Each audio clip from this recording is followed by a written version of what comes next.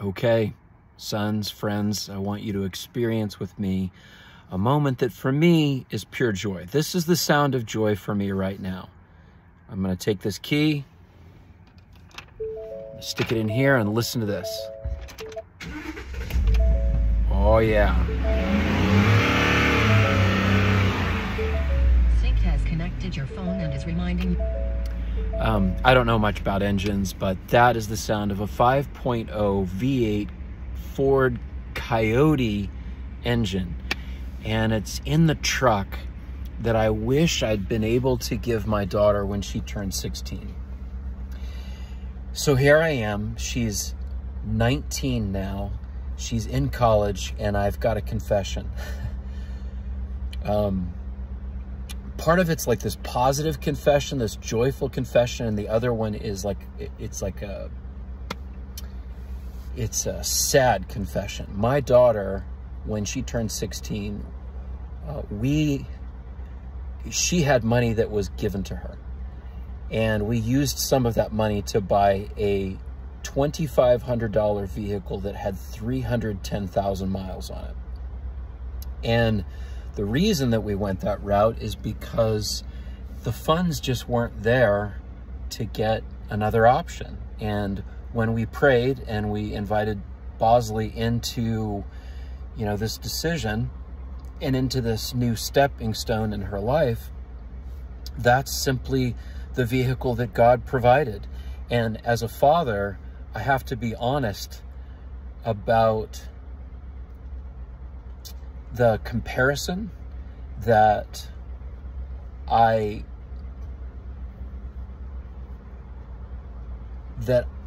put myself in with other fathers who provided better vehicles. One's like the one that I'm in right now. Just picked this up today. But anyway, what I want to suggest is that our pride can get in God's way in a way that I never really thought about before. Today, God is the hero of a great story that Bosley and I have been on, and he's my hero. I have a new vehicle.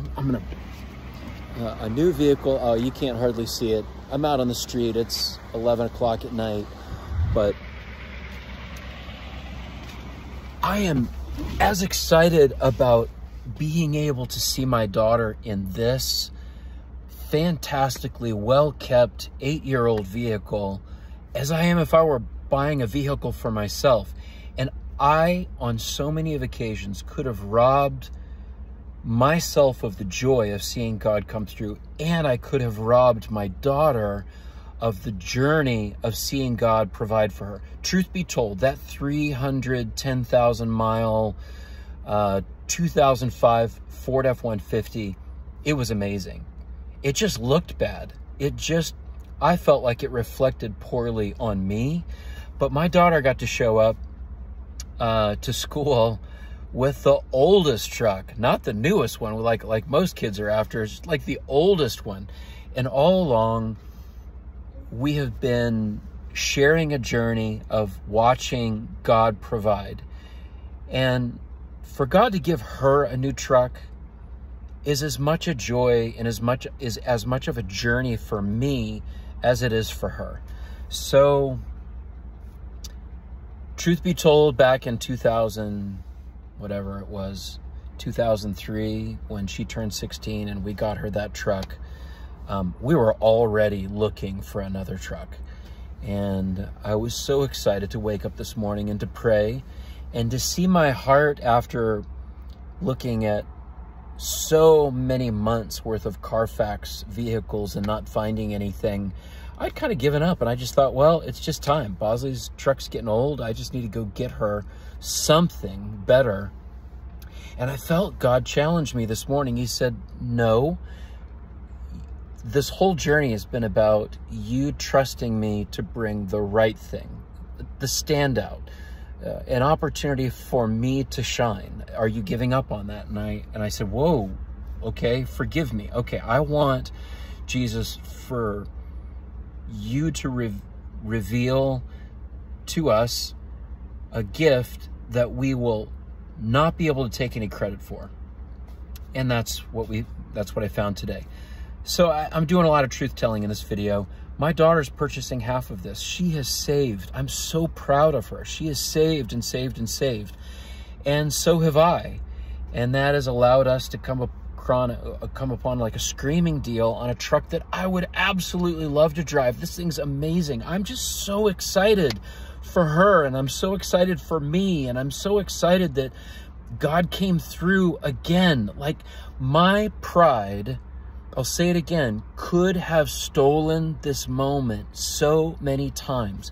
But what we decided to do is wait and trust and say, Jesus, when the time is right, you will make us aware that it's time for us to look for the next one, and you're going to be the hero of the story. And he is.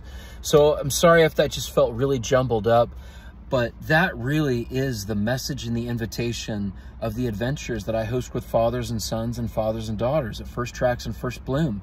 The invitation is not to have tips and tricks for your kids, because what our kids need from us as dads is to show them how to go on a journey of trusting the Father and seeing him provide things that we can't provide for ourselves. You know, my pride as a father has gotten in the way so many times, but I'm learning that for God to be the hero of their story, I have to back off. I have to wait, and I have to let him come through. And when he does that for them, he does it for me. Because my great fear is not being a good father. My great fear is not being able to provide for my kids. And truth be told, the gifts that he gives them when I wait and to get out of the way are better than ones that I could ever have given them. So anyway, I just wanted to share my joy with you and my journey with you, and just the invitation. Where might you be letting pride get in the way with your kids? I know this may feel more applicable if you've got younger kids than if you've got older kids, but still, we want to be the hero. I want to be my daughter's hero. There's a big part of me on so many occasions wanted to go and lay down more money that I could afford to get a bigger truck than she needed.